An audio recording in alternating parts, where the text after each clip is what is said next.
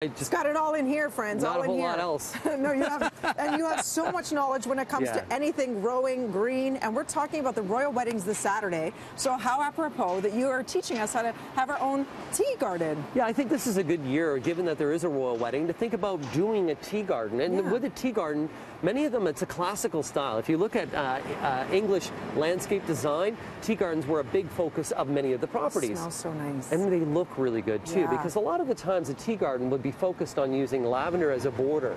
So the border going around with lavender, and lavender can be used in tea, but also lavender can be used as a sleep aid, where you can actually harvest those leaves, dry those leaves, put them in your pillow. So not only are we making a garden that looks good, it's also having some function in it as well. Or even the oil, right? You can extract the oil. And you said you could have the tea leaves as is or dried inside the hot beverage or cold one. Or cold. And you know, here's a little example of just some mixed teas.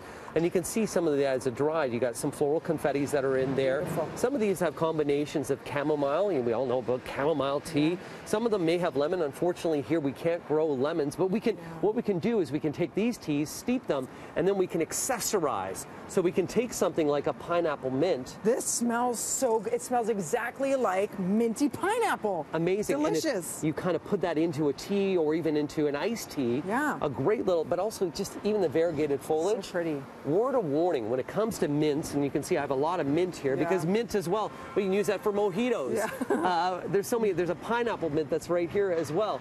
Mint is an invasive plant that should always be grown in a pot. So that's how you contain it. Yeah, so if we're going to be doing a tea garden, the mint, I don't want it in the garden. I want it in the pot outside of the garden, because if it's in the garden, it's going to run it and overrule that entire space.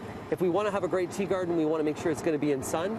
Raspberry, too. So sometimes you're wondering, why is raspberries in a tea garden? A raspberry leaf tea. And for many women out there that have gone through their pregnancy, right at the very end when they want to initiate labor, I don't know if there's any real science, but they think raspberry leaf tea. You hear, Speeds it I up. know my wife was drinking a lot of raspberry leaf tea at that time.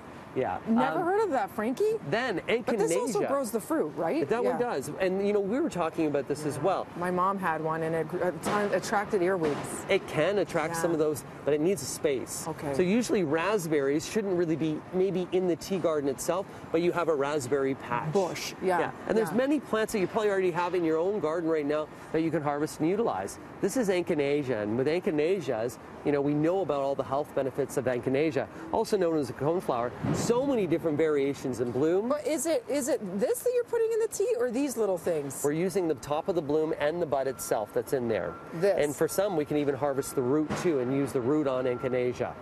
With passiflora, which is your passion flower, everybody loves this because it has a really wild and wicked bloom. Wow, look Actually, at the that. blooms they're not really in flower at this time, but I've got a picture of what the flower looks like there. Really sexy flower. Guys, look how cute. It has little springs, literally. But for the tea, it's the leaf. So often we can use the flower, but we can use the leaf. But this here is a nice bloom that you can actually have a beautiful garden and at the same time. And then finally, what you can do to make you and your pets happy? Cat mint. Cat mint, yes. And this has a beautiful blue bloom. Fantastic, can be used in teas, but also the cat will love it. And you know what? Perfect. A happy cat keeps a happy royal family. You got it, Frankie. This is so perfect. For more information, follow Frankie and send your questions along to him at Frank Ferragini. If you start it this weekend, don't expect to have the tea for this Saturday. Not this Saturday, but some of the mints and things like that you could use, especially if you buy a pot like that. Yeah, you can do that. Darling, here's to a fantastic royal wedding. I only have one tea. Pinkies up. I don't know what I'm doing. Thank you, Frankie. More BTTEA after this. Curtsy. Playing make-believe. Curtsy. I don't figure that out.